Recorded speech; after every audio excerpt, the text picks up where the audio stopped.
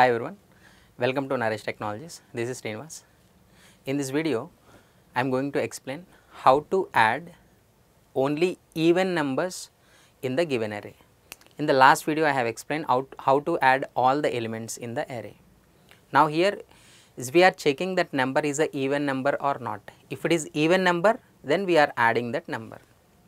See, so first we are taking one array, just int a, and here it is size, any size we are taking, for example 7, and we are taking 7 elements, for example 3 8, so 1 7 4 6 2, like this 7 elements we are taking, 7.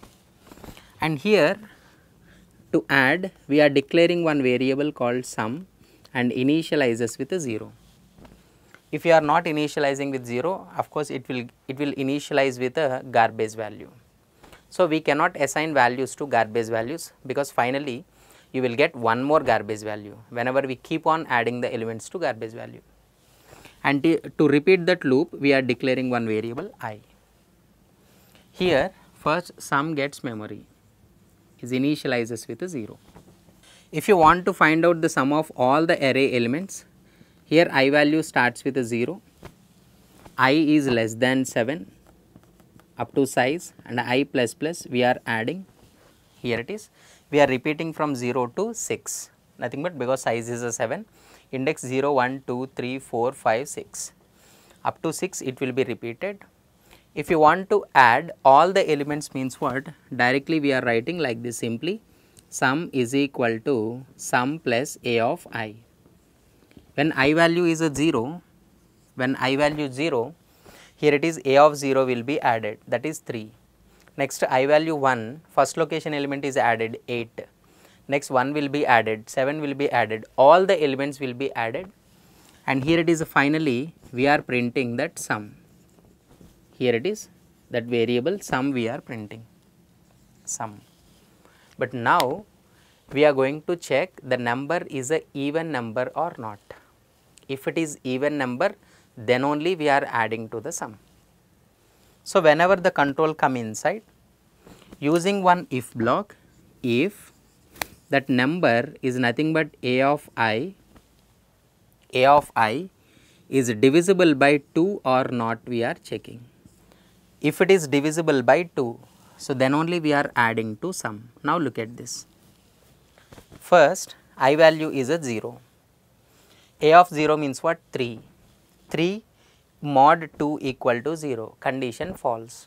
Then if block will be terminated, it will come out of this if block, and next it will continue with the I value increment. I value become 1. In the first location, what is the element? 8. 8 is divisible by 2, yes, condition true. So it will come inside, that 8 will be added to sum, 0 plus 8. Here it is a sum value become 8. Next I value become 2. In the second location, what is the element? 1. So condition false, 1 is not divisible by 2. Next I value increase, right? Here it is I value become 3. Next I value become 4. Yes, 4 is divisible. So 4 will be added, value become 12. Next I value become 5.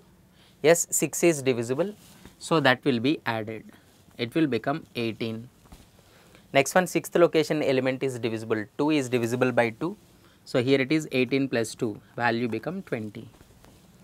Next, whenever I value 7 is less than 7, condition false, then completely for loop will be terminated, it will come out and it will display that sum value. What is that sum value? 20. So it will display that sum of even numbers we are printing.